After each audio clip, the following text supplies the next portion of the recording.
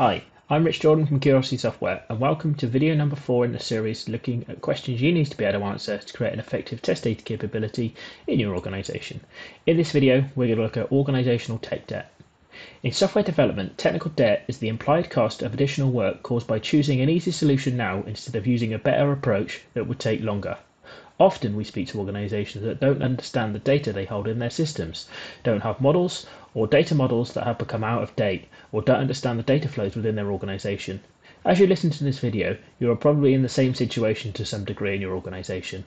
There are many reasons this will be the case. In the dependencies between systems, the rate of change means that you don't have time to keep these data models up to date, or your systems are implemented before GDPR and no gap analysis has ever taken place, let alone step to close the gap. Could test data delays be an example of interest an organisation is paying because of that debt?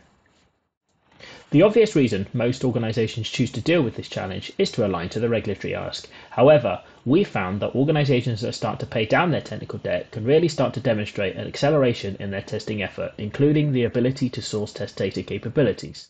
So, what levers can you apply to help you pay back that debt when it comes to data? Curiosity Software provide an extensive capability around data analysis and profiling to help accelerate your journey to paying back technical debt.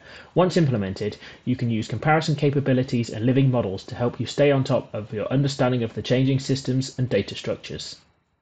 So, what questions should you really be able to answer when it comes to technical debt?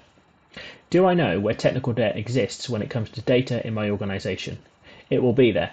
Remember the video we discussed around regulation, organisational policies and standards? That's a great place to start.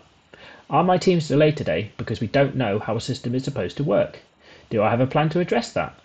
Do you have an effective risk strategy in your organisation that allows key decision makers to really understand the risks they are taking every day when it comes to technical debt? And do you have a strategy for making sure you aren't accumulating technical debt going forward?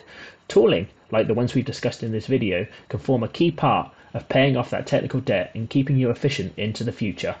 At Curiosity Software, we have the expertise and tooling to help you reduce technical debt. In the next video, we're going to talk about who should deliver test data.